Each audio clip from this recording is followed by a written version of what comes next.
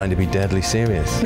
News is a serious business. Yeah, I have to rein you in sometimes. Well, it doesn't stop us laughing at it. It doesn't stop us having an opinion on what's going on. Yeah. And it certainly will not stop us reflecting what you think. Weekdays from 6 to 9:30 on GB News.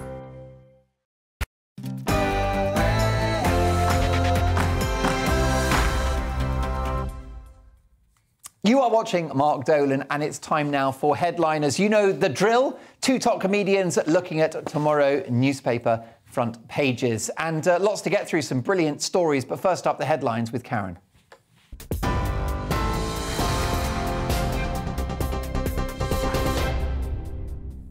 Thank you, Mark. I'm Karen Roberts in the GB newsroom. The Prime Minister will speak on the phone to President Putin and will visit Ukraine in the coming days.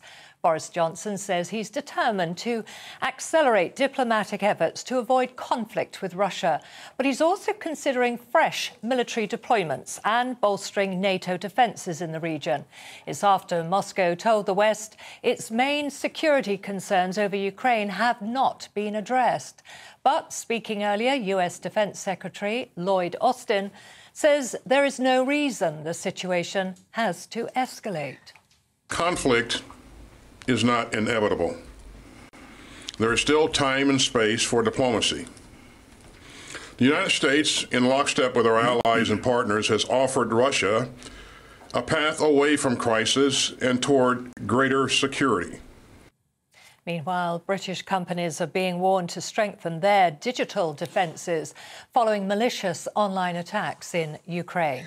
The National Cyber Security Centre says the incidents bear the hallmarks of Russian activity. No current threats have been identified in the UK, but guidance has been updated to ensure businesses stay vigilant. The Met Police says it's received the material it requested from the Cabinet Office as part of the investigation into alleged Downing Street lockdown breaches. Scotland Yard are under fire after asking that minimal reference be made to events at Number 10 in Sue Gray's official report. The force says it's to avoid prejudice to their inquiries, but confirmed the investigation hasn't been escalated to a criminal one. Critics say a swift publication of Miss Gray's report in full is in the public interest. Labour leader Sir Keir Starmer says it's becoming too much of a distraction. Got a criminal investigation into the behaviour of the Prime Minister and what went on in Downing Street. There are bound to be process issues along the way, but this is caused by one thing, and that's the behaviour of the Prime Minister. The Home Secretary has approved the extradition of a British technology tycoon to the US. Dr. Mike Lynch is facing charges of criminal fraud. It's after he lost a multi-billion-dollar action over the sale of his software company, Autonomy, to Hewlett-Packard in 2011. Dr. Lynch is accused of deliberately overstating the value of his business. And the government is pledging to officially recognise British Sign Language. It's after a new bill had an unopposed second reading in the Commons. Campaigners hope the legislation will improve access for deaf people and promote signing during public announcements. TV, online and DAB+ radio, this is GB News. Now it's back to Headliners.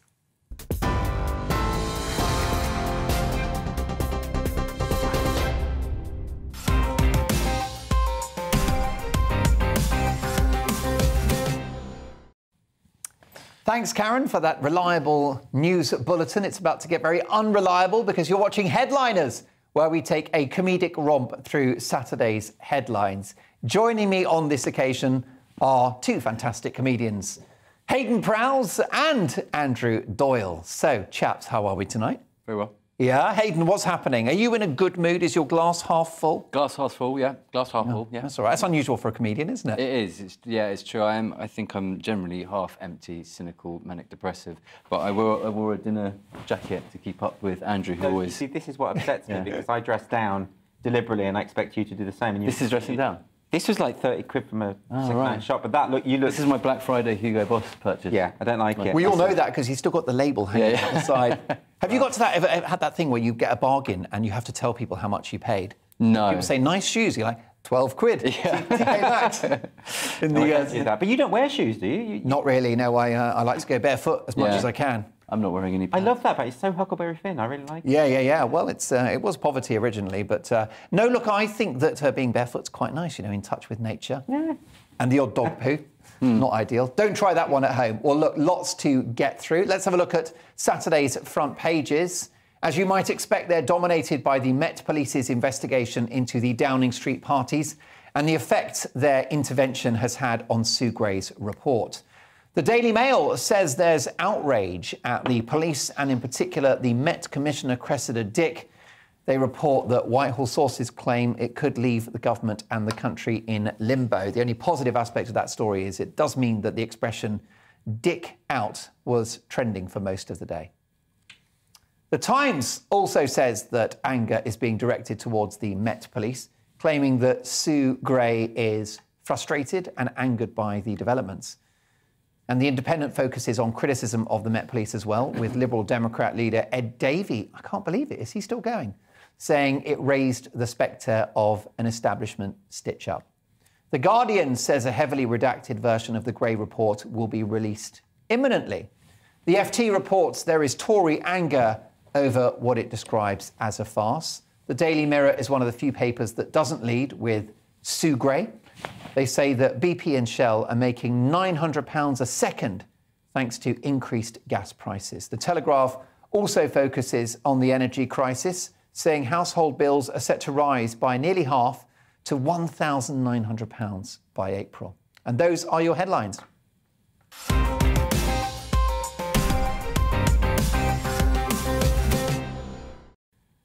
So that's your big story of the day, Sue Gray's report and the Met's intervention. Hayden, what a mess. What a mess. I don't understand this story because every time I go past number 10, there are at least 3 or 4 policemen on the door of number 10. So if they want to investigate the party, shouldn't they just check their records or ask the officers that were on the door that day? Correct. They were literally the bouncers for the illegal party on the day of the raid. Exactly right. Yeah. And they're probably in number 10 as well, I would have thought. They must have some security operatives. Right. They were doing the list.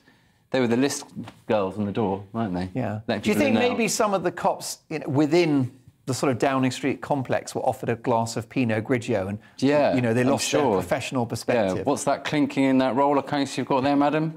Latty flows. That's bribery. Bribery of a cop with Pinot Grigio. Yeah. Well, we certainly get my compliance. But I mean, this is an absolute disaster for not just for the government and for Boris Johnson, but for all of us, because we've still got to read about Partygate. Yeah, it's constant. But I think he's sort of banking on the fact that in a couple of months people will be bored of it. Do you think they will? I don't think this outrage is going to die. It seems to be sort of universal. But I think do you not think this is a Westminster bubble story? Don't you think this is a story that the media are obsessed with? I think my feeling is that the media are too obsessed with it and they're going to concentrate too much of their outrage into too small a space of time, whereas if they spread it a bit thinner, we'd still be outraged in a month's time when so they're sort of blowing it all. Overplaying their hand a little bit. I think, yeah. But it's not a Westminster story. I think the whole world is completely outraged by this. Really, Andrew? Well, I mean, I think the key thing about this story is the fact that the Scotland Yard are now saying that it has to be redacted. The report has to be redacted. So Sue Gray's, and it's actually saying explicitly, the report can be published in a redacted form that makes minimal reference to lockdown breaches, which feels odd to us. I mean, it would be like getting an autopsy done and asking them just to take out the references to the dead guy. It's a bit like that. However, on the other hand, I'm kind of torn on this, right? Because, of course, that's the point of Sue Gray's report, is to sort of, identify the potential criminality of this behaviour. On the other hand, there is an ongoing criminal investigation, right? Yes. In which case, if you do have this report come out, which reveals all the gory details, that might compromise the investigation and compromise the prosecution. There's no jury, which is normally the reason not to mention. Yes. Relevant. Yes, and also what they're considering publishing is not considered to be a criminal. But it has come from... Hey, look, I defer to the judgment of Scotland Yard on it, insofar as it has come from Scotland Yard. They're saying this for a reason. But I do understand why people like Ed Davey has suggested. It creates the kind of suggestion of a cover-up, all this kind of thing. It certainly doesn't do the Tories... I'm sure, in fact, the Tories are not happy about this redaction because if anything, it makes them look worse. It makes them look like they do have something to hide, or maybe they do have something to hide. I don't know. I don't know. I think just the damage to public trust is just immense. Oh, it's huge. I don't think you get over this. And ultimately, people aren't going to forgive it. And even a lot of people, of course, broke the rules. A lot of people sort of turned a blind eye to various rules, right? But the issue is a lot of people didn't. A lot of people went along with it, even in the most horrendous circumstances. And then they see the people who set the rules break the rules, and not only that, the people who set the rules claim they didn't understand the rules. Yeah. Well, then, if you set the rules and you don't understand the rules, really, you're not in a great position then. I mean, I broke a lot of the rules, but a bit later. This is quite early to be breaking the rules. Is that right? This was super early, and also they were straight out the traps. Right, no one knew what was going on, and he was drunk half the time, which baffles me as well. If you were, if you had that weight Boris was drunk of responsibility on your shoulders, that's a hell of an allegation. I mean, possibly foolish, poor judgment. Yeah. I'm not sure we can prove that. But then again, he's been linked to these parties. This one will run and run, like, of course, so many of those alleged parties at Downing Street. Alleged. Well, indeed. Well, let's crack on. Saturday's Mirror is leading with a story that's a source of huge stress for many across the country. Troubling times ahead, Andrew. Yes, we've been reporting on this for a few weeks, the rise in various energy prices, which are going to hit lots and lots of families. The Mirror here is going with this story about how the gas giants Shell and BP are making apparently £900 a second in profits, thanks to increased gas prices. They've raked in more than £7 billion between them in just a period of 3 months. So they're making a hell of a lot of money. And they give, the Mirror here gives the example specifically of Shell's boss, Ben van Beurden, I hope I'm pronouncing that right, who's earned over up to £70 million since he took charge in 2014. Now, this is going to hit people very hard, just in terms of the sense of injustice of it all, insofar as with the rising cost. I mean, the Mirror is very specific about the statistics here. So around 22 million households will have their energy bills soaring more than £600, about 50%, to over £1,900 a year when this all kicks in early April. Now, the problem with that is, that's fine if you're a wealthy individual, and I know a lot of the people in Parliament come from wealthy backgrounds. Perhaps they don't really understand the significance of that. But if you are someone who is struggling to sustain yourself, to stay above water, that's sort of the difference between whether or not you can feed your kids properly, right? It's actually really immense. And I think this whole thing, with all the Tories' talk of levelling up and the importance of fealty to the red wall areas, the industrial heartlands who lent them their vote, according to Boris Johnson, these poorer areas, this stuff really matters, and it suggests a government that's completely out of touch with regular people. I think it's really bad. Yes, and this is just going to continue to be a problem for the government because the inflationary picture is not a good one. Hayton, we've got obviously especially if benefits don't rise accordingly. It's going to be an ongoing power struggle between Vladimir Putin and the West. Yeah, well, America's sending some gas, aren't they? Yeah. But I've done some stuff on Shell for BBC recently, and I mean, it's outrageous. I think their marketing budget is about $4 billion a year. Yeah. So they could be giving some of that back. And most of that's sort of like green posturing. It's all nonsense. Their Twitter feed is basically equivalent to Greta Thunberg's. They're more forthcoming about their core business interests than Ghislaine Maxwell. They're just constantly virtue signaling about how green they are, and they spend billions on it. And people are really struggling. Prices right now. No great revelation that big oil companies earn a lot of money. Yeah, we know that, but it's the extent of the disparity that I think just is like sticking a knife into a lot of people. Yeah, and my worry is that now, and of course, that the cost of living crisis is just that, and we've got to do something. But I'm worried that really the default now has been for 2 years that the government's got to stump up. But there is just a limited pot of money. In fact, there's no money, just £2 trillion worth of debt. And now people are saying, well, the government have got to sort of chip in and help people with their household bills. Now, I get that, but how are we going to pay for that? You're talking sort of George Osborne economics from 10 years ago. The magic money tree exists. We've all realised that now. Rishi pulled it out of the bag. You can create as much money as you want, as long as you direct it in the right area. How big is this tree, I wonder? It's huge. It's a big old tree. It's endless. Okay. As long as you give it to people that are going to spend it, not the uber rich that are going to stick it in their bank accounts, it works. Isn't there a price cap solution to this? Yeah. Am I just being really naive? I could be. Yeah, well, that's right. That comes up for renewal, and that's going to be looked at again, and it's expected to be a lot higher, and that's a huge problem for households. So something that needs to be watched, but the cost of living crisis is something that's a big focus here at GB News, and we'll be reporting on it, of course, every step of the way. But it looks like it's going to get worse before it gets better. Lots more to come from my brilliant panellists tonight. In a couple of minutes, we've got stories about The 1%, a 25% increase in productivity, and security drones. See you shortly.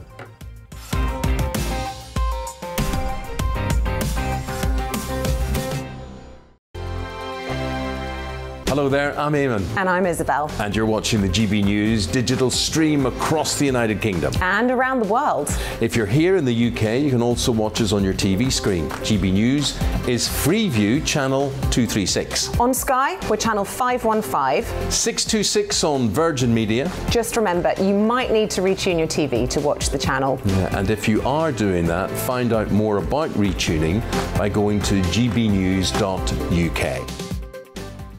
Join my show Farage, 7 p.m. till 8 p.m. Monday through Thursday, and there you will get opinion, analysis, debate, and I'll cover stories that nobody else dares to touch. And then for the last 15 minutes, talking pints. We're over a drink. We have a civilized conversation with someone. We very often disagree, but we do it in a grown-up way. Come and join me on Farage.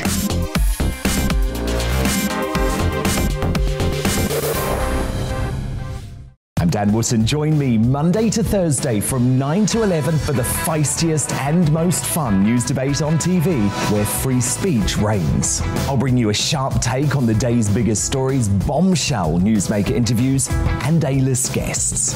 And I guarantee you, no spin, no bias, no censorship, and no reason to go to bed. That's Dan Wootton tonight, Monday to Thursdays from 9 on GB News. Hello there, I'm Eamon Holmes. And I'm Isabel Webster. And we hope you can join us for Breakfast with Eamon. And Isabel. You make me laugh out loud, belly laugh. Is that important first thing in the morning? Yeah, absolutely. And there's me trying to be deadly serious. News is a serious business. Yeah, I have to rein you in sometimes. Well, it doesn't stop us laughing at it. It doesn't stop us having an opinion on what's going on. Yeah. And it certainly will not stop us reflecting what you think. Weekdays from 6 to 9:30 on GB News.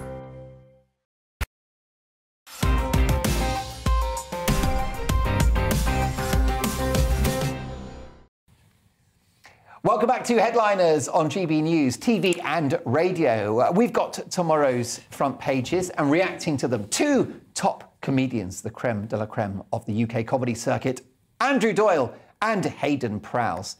Now, in The Independent, the US are worried that oligarchs in London might compromise any future sanctions on Russia. Andrew? Yeah, this is interesting. So we all know that the presence of Russian oligarchs in London and the amount of real estate that they have. I mean, this is well known. There's no big revelation here. This article is talking about how the government has estimated that there's the amount of corrupt money coming in from Russia estimates at 100 billion pounds a year. Now, there's and they're suggesting here that basically this is a kind of, I mean, it's described here as a laundromat for dirty money. And in other words, like, so foreign powers can stash their money in property. And there's all sorts of implications for this at the moment, given the political situation in Russia. You know, if anyone wants to impose sanctions on Russia because of any potential incursions into Ukraine, it's going to be difficult if London is effectively at the behest of major Russian power brokers, yes, a lot of whom have ties to Putin. And there's all sorts of issues going on here because, for instance, this article claims that the Tories are reported to have received £2 million from donors with Russian links since Boris Johnson became Prime Minister in 2019. Now, I don't know about the extent of that. It sounds a little bit, I mean, I'm sure that it's true, but I don't think it could necessarily make much of a difference. But it's something, it could be weaponized, certainly, in terms of the political games. But I would caveat all of this because there is a tendency, I think, of late to kind of scapegoat Russia and to turn it into this kind of phantom monster that it perhaps not really, it really isn't. I mean, like, you know, we had the conspiracy theories about how they effectively appointed Donald Trump in the 2016 election. They swung the election. Well, that was all, it was nonsense. Similarly, I mean, do you remember when Ben Bradshaw stood up in Parliament and said that Brexit was swung by the Russians, right? Yeah. I mean, what we do know is that they have some troll farm accounts where they create social media posts, right? But that doesn't swing people's votes.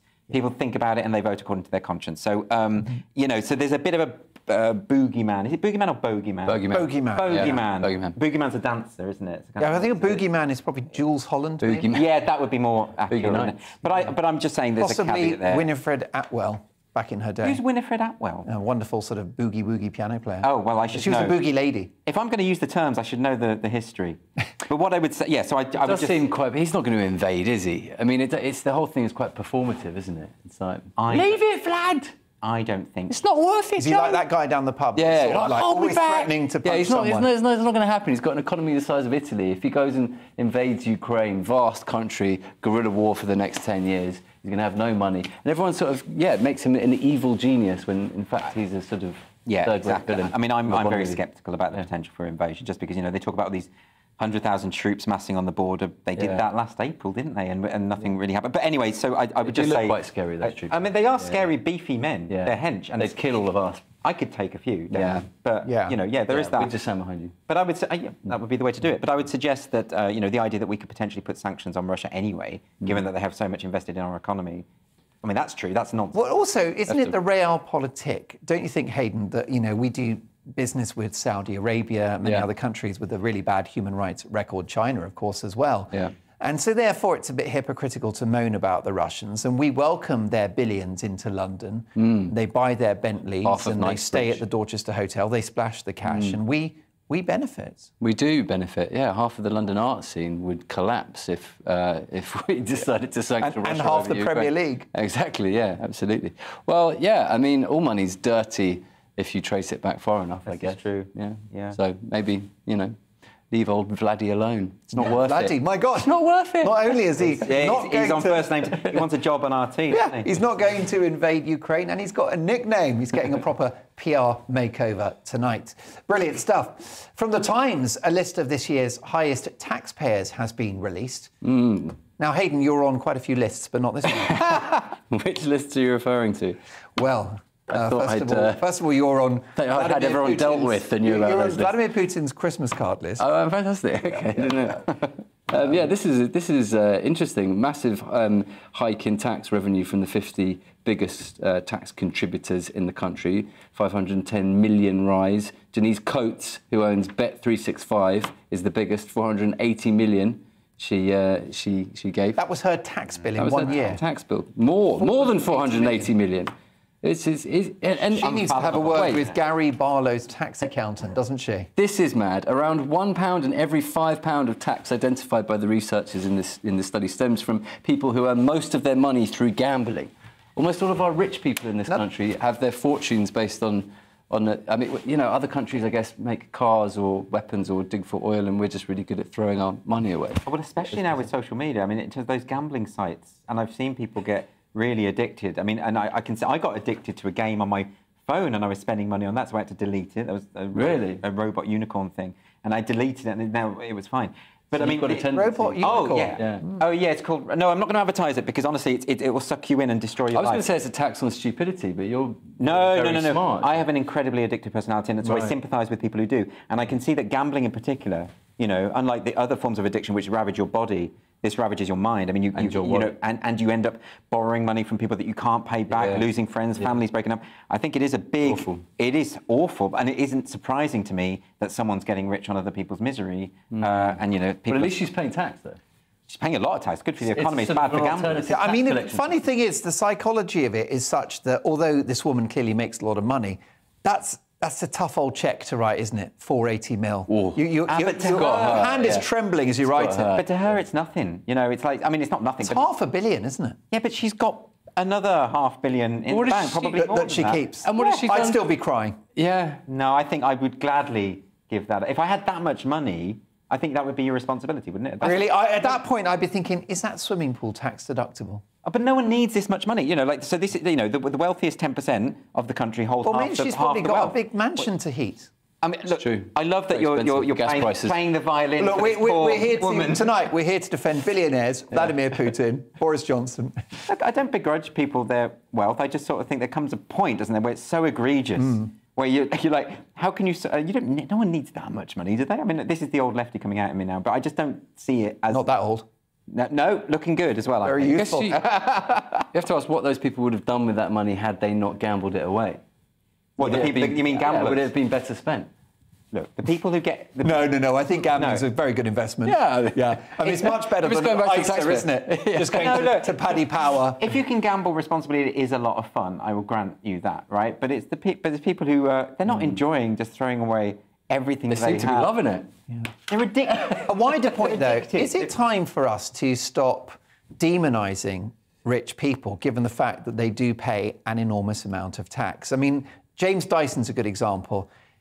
Boris Johnson was trolled effectively by Keir Starmer at the dispatch box because of his friendship with James Dyson, as though being friendly with a billionaire is somehow a shameful thing.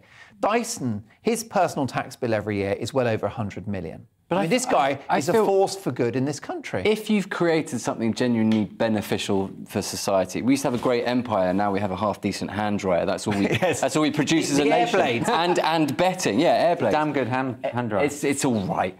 And if you've actually, I find it more fun than the robot unicorn game. Actually, well, you haven't tried the robot unicorn game, so this snide. I've had hours of fun with the Dyson blade. Let me tell you. Okay, do you want to talk about that? Yeah. Are you on a list for that? As well? Let me tell you. Let me tell you, it hits the spot. Oh, really? But I mean, aren't these people? Don't they deserve our thanks rather than our criticism? Mark, I wasn't trying to. I don't want to demonise anyone, rich or poor. I mean, I'm not saying these are evil people because they've got all the money. What I'm saying, but don't you think some people think that? Because I know you don't think that, but don't you think that's the narrative from the left in this country? I think it's very difficult to say that the left has a view. I think some people on the left have that view, and sometimes it's very easy to demonise people who you don't know or people who are your political opponents, and they're just human beings like the rest of us. My point was simply that if you are that rich, a lot of rich people are perfectly happy to pay more than their fair share. I think proportionate taxation just makes sense for a sound economy. It makes sense for yourself as well. I mean, if you're that rich and you're putting that much back to the country, it benefits you because it reduces crime rates and it helps, I mean, there's all sorts of reasons why, it's a good system. At least she's not going offshore like Sir Jim Ratcliffe. Oh, yes, that's right. No, not long after he got knighted, didn't he? And then he went, see you later. Finally, a rich, privileged person you don't like. Good news. Hayden, we've finally achieved balance. Well, look, it's an interesting one, and clearly those people who generate a lot of income for the country have to pay their way via taxation as well. According to Saturday's Daily Mail, Brits played with themselves. Can I say... Well, it's onanism. That's the Latin word. Onanism is better. Yeah, they achieved self-pleasure. Yeah. 25% more over lockdown. Andrew, does that onanism number sound familiar to you? Onanism is a reference to Onan from the Bible, who, of course, was smited by God for spilling his seed upon the floor when he should have impregnated his brother's wife. Anyway, let's not get into the biblical theology at the moment. It's the story of my life, that one. Well, look, it's very common. But what I would say, so people were masturbating more often during lockdown. I don't know how they got this figure. So 25% more. I have no idea how you even begin to assess this or why you would want to. But I think many of them were on Zoom at the time? Yeah, that's they don't specify. I'm very... Well, look, this isn't rocket science. I mean, it's people are bored. It was quite interesting because experts had thought there might be a baby boom because obviously couples are all at home together for far more often. It turns out they're just spending time with themselves more often during lockdown. But, what do you expect? I mean, a lot of people... They were going to read lots of long books or even write a book during lockdown, and actually when it comes to it, you procrastinate. Yeah, as long as they were following government advice at the time of singing Happy Birthday while they were doing it. Twice. Well, that was twice. Was that the way you were meant to do it? I can never quite get through the second chorus. Do you know, it wouldn't surprise me if the government started giving suggestions and details, because they start saying maybe you should wear a jumper, and keep the windows open. Maybe you should. They do get quite involved, don't they? They do. And an energy company got in trouble for suggesting that people do star jumps or cuddle their pets in order to keep warm at home. Well, there's good reasons for the increased onanism is actually good for the health. Onanism would actually warm you up as well. Does it warm you up? Warms you up. Vigorous. Let's not get too specific about the technique. Absolutely, I keep getting in trouble for. But apparently, well, I would say don't try this at home, but I think maybe you should try this at home. No, I was going to say it decreases your risk of prostate cancer if men masturbate more. Now, can I say that you're both self-employed entertainers, so that sort of level of self-pleasure is kind of already priced in, I would have thought. Like you won't have seen a 25% bump because I mean that pretty much describes. Your pre-pandemic level, I would have thought. Yeah. I mean, let's not get personal about this. I'm a Catholic and I find the whole activity vile and deplorable, and you'll be hellbound for it. But it's good for your health. So you've got to, That's your story, and Swings you're and sticking roundabouts. to it. Well, on that rather physical note, let's move on. Saturday's Express is reporting a new legal avenue for the return of Shamima Begum to the country. Hayden, does she get a thumbs up from you? I know you're a fan of Russian oligarchs. What about those accused of terrorists? I mean, we've all done crazy things at 15, whether it was smoking pot behind the bike shed or a bit of jihad. I think she should be forgiven. She's also said she wants to be an asset if she's brought back, which sounds smart. It's the sort of thing Smiley would do, right? You know, bring her back in, release her. Maybe this is all part of the game plan. All this sort of theatrics is a way of maybe we'll keep her there. Where is she in Syria? Where specifically? She's in a camp in Syria right now, isn't she? I don't know exact whereabouts, but you know, she's trying to. I mean, this article is suggesting that she is using the modern slavery precedent, right? So to suggest that because she was a victim of slavery, that should mean that she should be able to return to the UK, or at least it strengthens her case. That. Well, no, I wasn't trying to do your job for you, Hayden. I was just sort of saying that. But the problem with this is, you know, this isn't quite how slavery typically works. Most slaves don't get a train ticket, then a boat fare, and go to the source of the slavery in order to embrace it. So it's not. She did make a choice. She was groomed, though. Well, she's only 15. This is the point, isn't it? Like, so you know, I do believe in redemption. I believe that people can change, and you know, and she was 15 years old. But it's quite interesting, isn't it, that we've had Lord Adonis in the House of Lords today saying we need to lower the voting age to 16. That young people can take responsibility for themselves in the most important choices that they could potentially make. But for some reason, Shamima Begum was just a mindless. It's almost like when you hit 16, all of a sudden, then you've got agency. Well, no, people know the difference between right and wrong when they're 15 as well, don't they? Let's be honest. So it is more complicated.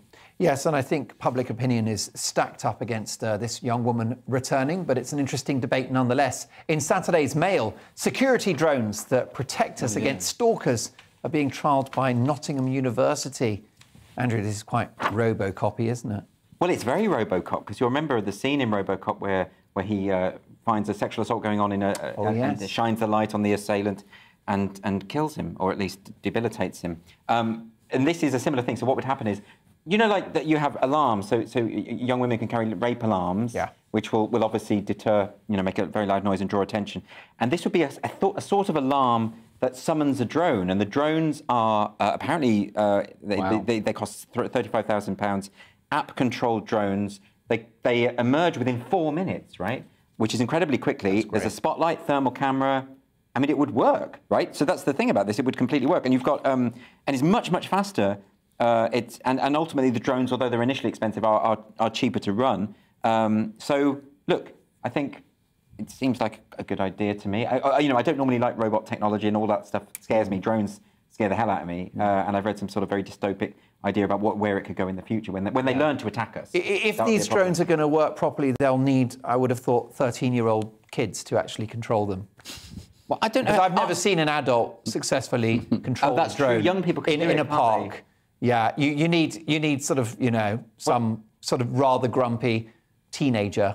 You do. That's probably built one in his, you know, bedroom. Because, I mean, it is amazing technology. I've got to say, Hayden, I've never had a problem with CCTV, so I say bring on the drones. I'm big on personal privacy, but for me, cameras in high streets have been fantastic for safety. Absolutely. I've had thefts of camera equipment, and CCTV would have been amazing, but there's nothing police can do unless they can see what's going on. Yeah, I think the privacy thing used to be a bigger thing 10 years ago, right, until we all basically signed up to Apple and Facebook and gave away all our data for free. I'm not sure who really cares anymore, especially if it's going to such a hellfire missile to. I mean, I'm a bit more sceptical than you over the cameras everywhere. I sort of feel because I don't fully trust the state. If I'm honest, I don't. You know. But you trust. Well, this is why we cannot have Zuckerberg, we cannot have these biometric passports. You know, you can't set the precedent of demonstrating, let's say, your COVID vaccine status with a little, you know, electronic card, because then that opens the door to state surveillance. But at the moment, more eyes on us, I just think, is money well spent, especially if it means women are safer. I mean, this is a better solution, isn't it, than having female police officers in pubs listening in on conversations to find out if a woman is being harassed, which was suggested by cops. Or waving down a bus, which was the other suggestion. What, they told women to wave down a bus? Yeah. Right. Good luck with that in the forest. Right, exactly. Yeah, interesting stuff. Good. Well, look, we'll watch that development with great interest. The silent menace that are e-scooters could soon be a thing of the past. Hayden, tell us more. 130 pedestrians were injured by e-scooters in the year of June 2021. They do. They just come up right behind you. In the month of June? Yes, in the month of June. 130 people. That's So they're thinking of forcing these companies to put sounds into the scooters. Like I have a little speaker in the scooter. Yeah. Either that or the person riding the scooter has to go brum, brum, brum very, Right. very loudly. But this is a University College London initiative. Seems smart. Would it be sort of dramatic music like in an Alfred Hitchcock movie? Yeah. Or something like Little Mix, so people would run away instinctively. Oh, yeah, that's pretty good. Early Ed Sheeran. Something James like Blunt. that, something like that. But the thing about it is like I didn't realise. I mean, I'm only reading this article today, and I didn't realise the extent of the accidents, but also the fact that these things are absolutely everywhere. I mean, I don't go out very much, so I don't see them. But it's, you know, they are. I mean, they're quite undignified, aren't they? Can't we just ban? They are. Can't we just not have them in pedestrian areas? Surely, doesn't that make sense? They're also people get their phone nicked a lot. Yes, If someone comes up behind, it's super silent, and you just whisk the phone away, and you're gone. Happened to my girlfriend the other day, actually. I think they need. It happened to your girlfriend? Yeah, yeah.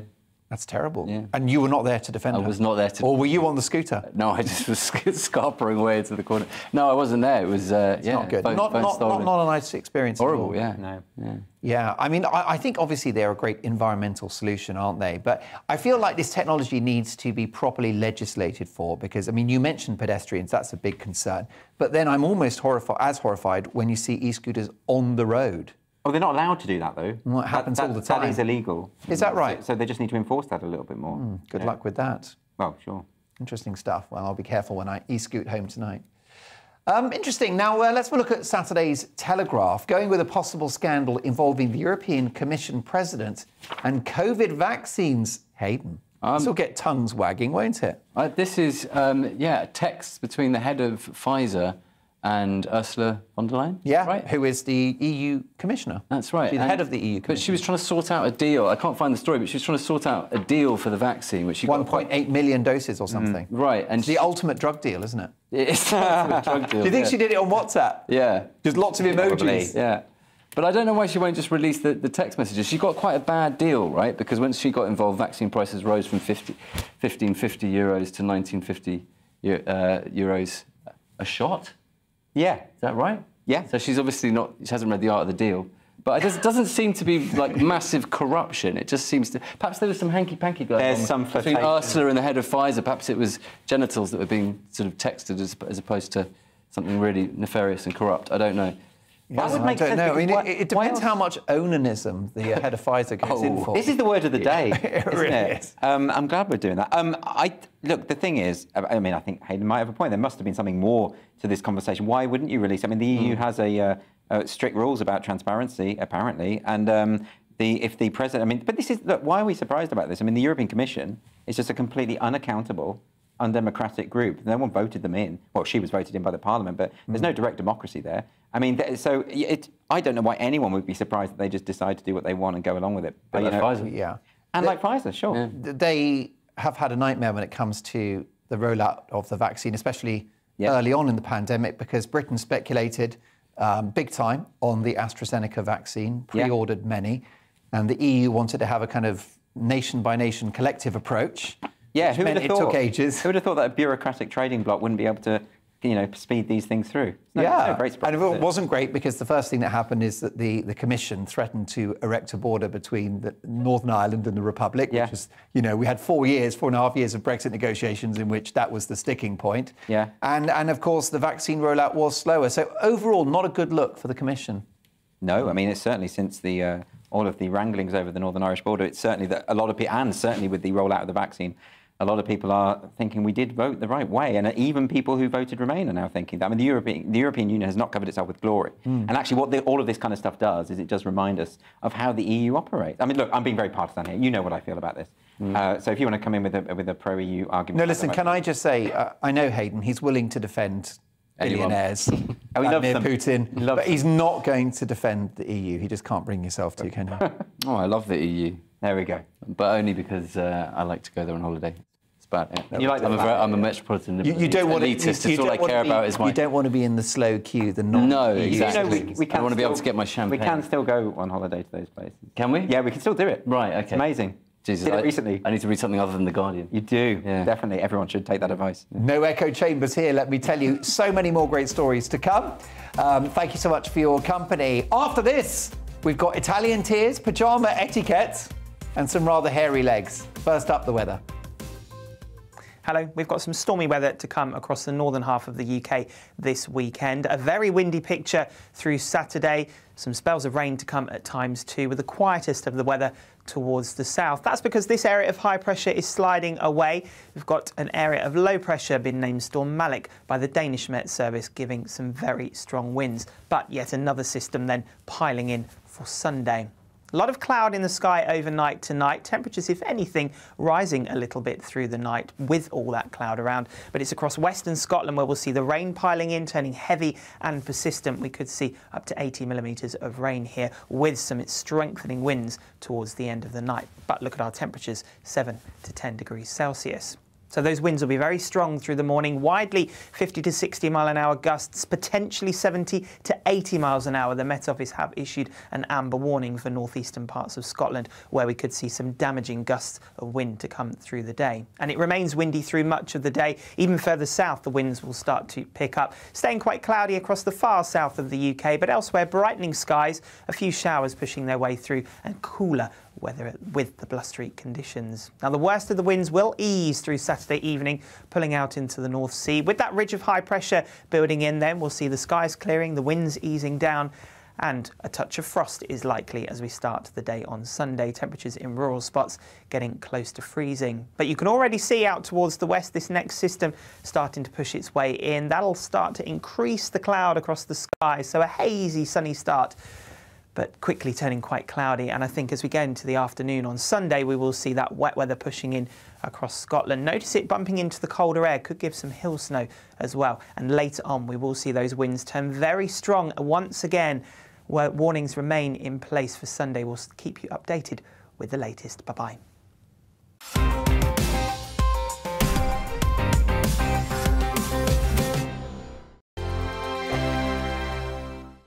Hello there, I'm Eamon. And I'm Isabel. And you're watching the GB News digital stream across the United Kingdom. And around the world. If you're here in the UK, you can also watch us on your TV screen. GB News is Freeview channel 236. On Sky, we're channel 515. 626 on Virgin Media. Just remember, you might need to retune your TV to watch the channel. Yeah, and if you are doing that, find out more about retuning by going to gbnews.uk.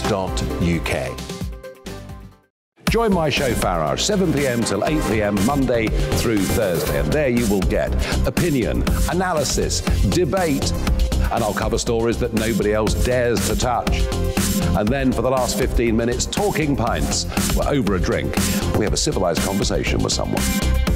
We very often disagree, but we do it in a grown-up way. Come and join me on Farage.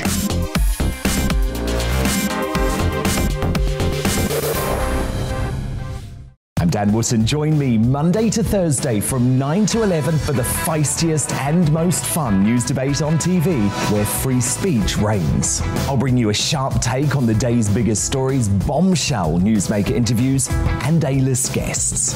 And I guarantee you, no spin, no bias, no censorship, and no reason to go to bed. That's Dan Wootton tonight, Monday to Thursdays from 9 on GB News. Hello there, I'm Eamon Holmes. And I'm Isabel Webster. And we hope you can join us for Breakfast with Eamon and Isabel. You make me laugh out loud, belly laugh. Is that important first thing in the morning? Yeah, absolutely. And there's me trying to be deadly serious.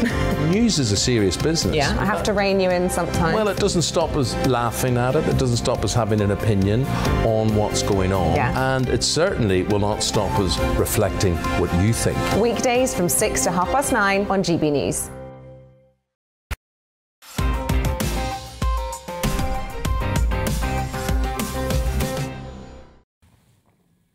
I'm Mark Dolan. Welcome back to Headliners on GB News TV and Radio. We're taking a comedic romp through tomorrow's papers in the company of two comedic colossuses. Colossi, they're a right pair of colossuses.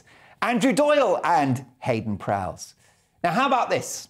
One of our programme's star names, Leo Kearse, has made Saturday's papers. Leo took part in a debate about cancel culture on Good Morning Britain.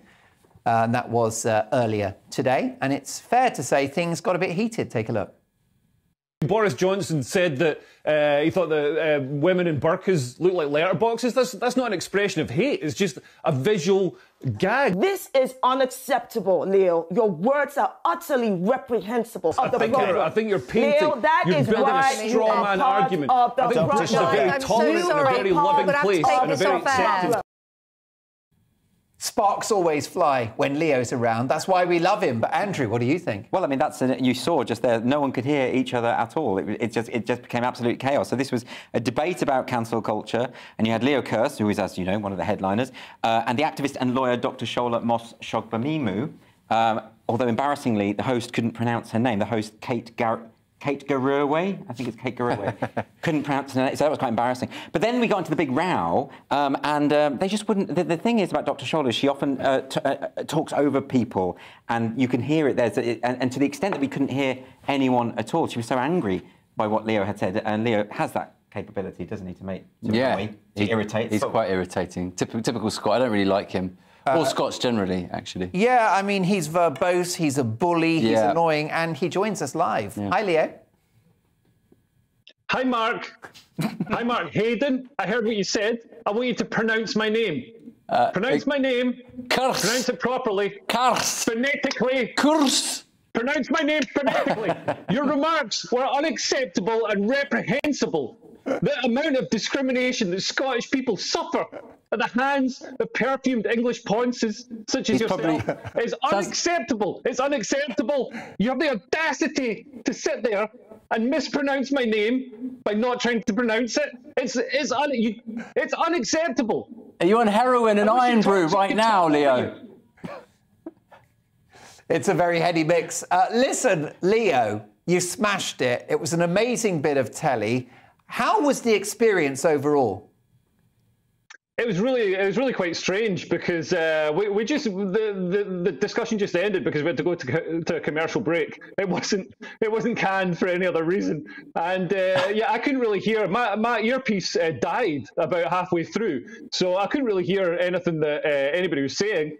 So that's why we were talking over each other. Well, I think Dr. Shola was talking over me because that's what she does. She got like about 60%, 70% of the airtime in that. And the comment that I've been slaughtered in the press is some sort of far right malignant racist just for saying that Boris's gag about the letterboxes. It's just a visual gag. It's not hateful. It's just we make it's equivalent to the gammon gag. If you say middle-aged men with rosy cheeks are gammon-esque, then why can't we make visual allusions with other people? I think it's ridiculous. I think Dr. Shola is vastly overinflating this and actually breeding a lot more resentment and division than the people who are supposedly racist. What does it tell you about Good Morning Britain as a show? I mean, is it a home of free speech? What's your experience been? Would you do it again? Yeah, I'd do it again. You have to get up really early. And it was kind of strange. Instead of going into the studio, they sent a camera crew round to my flat. So I just did it in the flat. So that was a bit strange. But I had to get up so early. And I was gigging last night. I was gigging I was gigging with Simon Evans, another host of Headliners. So that was down in Hove. So I was knackered. I had 5 hours sleep and had to get up and do this thing. 5 hours isn't a lot for a comedian. So yeah, but I'd do it again. I love doing GB News. Good Morning Britain. Every time I go on there, I get so many. Last time I was saying Prince George should be bullied, and I got so many death threats. It was really invigorating. Well, long may it continue. Not the death threats, but your television appearances. That's why we love you on Headliners, Leo. I'll let you get back to bed because I know 5 hours sleep is like a nap for a stand-up comedian. But you'll be returning very soon to Headliners. You are a legend. We love you. Tomorrow night. I'm on tomorrow night. Okay. Tomorrow night. See you there with dark rings around your eyes. But we'll get your name correctly pronounced. The brilliant Leo Kearse, who, of course, has made the papers. Who knew?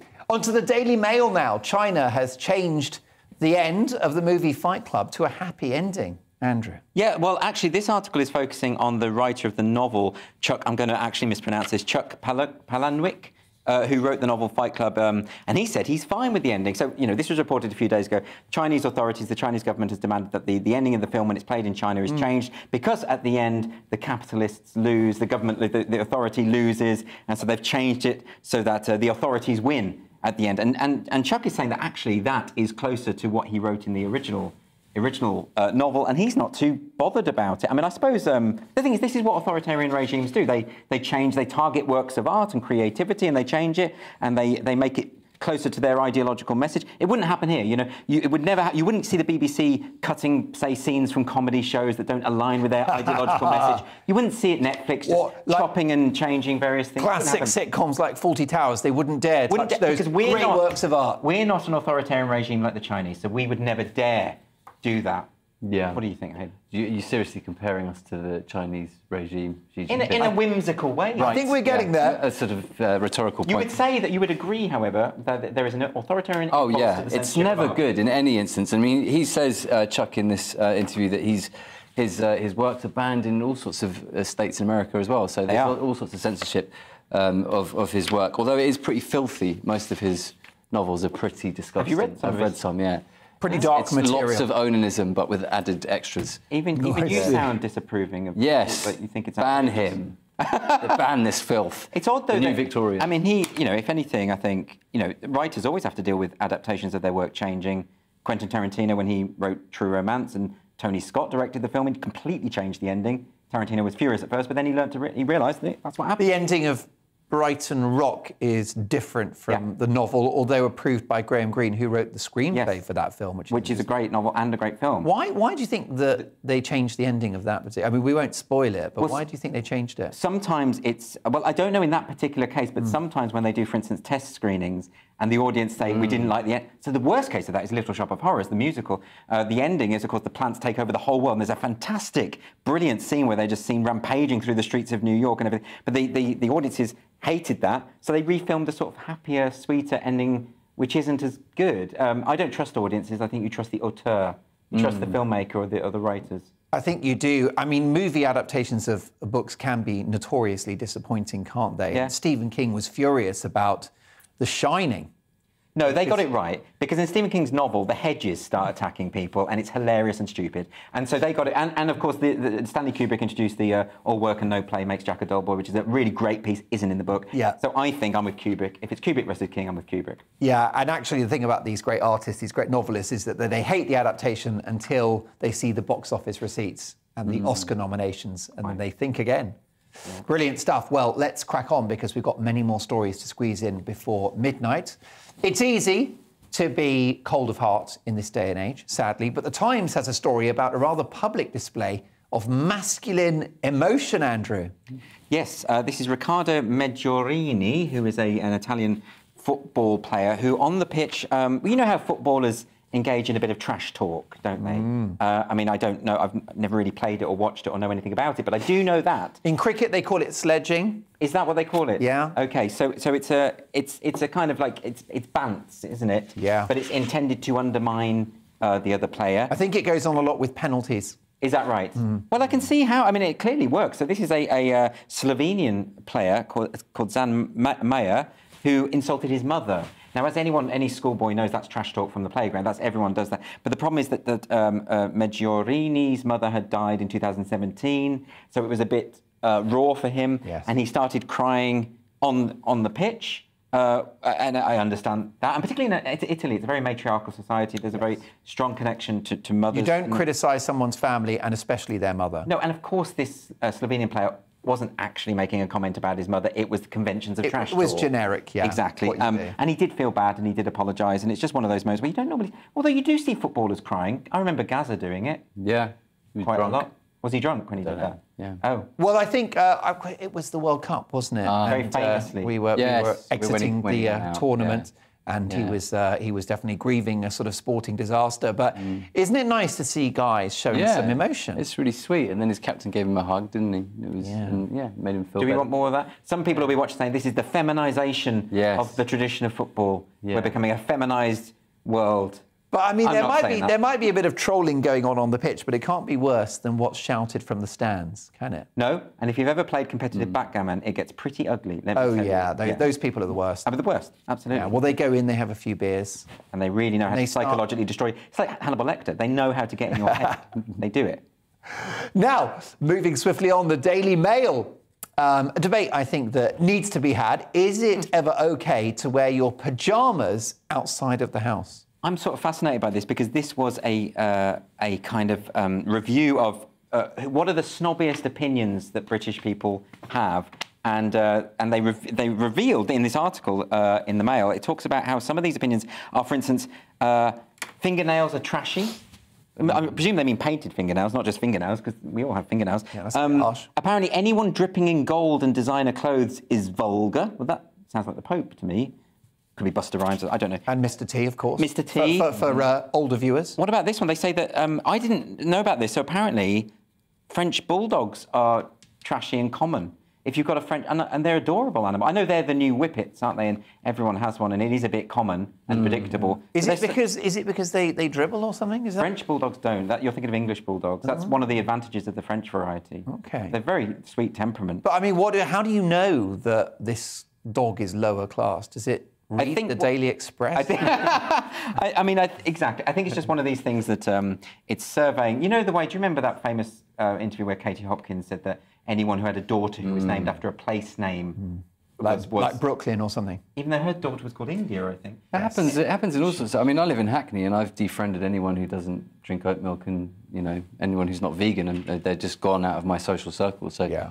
Which is reasonable. If you see anyone eating actual food, just cut them out of your life, really. Absolutely, yeah. I'll just shame them on social media. Yeah. I didn't know about this one, though. If you have a tattoo on your face, people assume you're a criminal or an idiot. I'm glad I got rid of mine, actually. Well, I think this story is connected because from one high-level debate to another at the Star paper, hairy legs on women a good enough reason to end a relationship, Hayden? Absolutely not. I'm into that. Hairy armpits, hairy legs. Yeah, I mean, you're pretty hirsute yourself. I am, yeah, it's true. Very subjective, though. I mean, this guy broke up, according to this story, this guy broke up with his girlfriend because she sent him a picture of her hairy legs, sort of saying, look at that. And it was a joke. And he said, actually, that really turns me off. But we don't control our sexuality, do we? I mean, if that turns you off, I think there's the picture. I think that's fair. I knew someone who slept with someone who could only be aroused if they were listening to audiobooks by Alan Bennett. And so everyone has a different That's thing. Definitely freakier than hairy legs. I say let it all hang out. Brilliant stuff. Well, look, my thanks to my amazing co-panellists today, Andrew Doyle and Hayden Prowse, who will return very soon. Lots more to come. We will have another Headliners in which we'll be looking at Sunday's papers. And it's been brilliant to have your company. I'm back tomorrow at 9. See you then.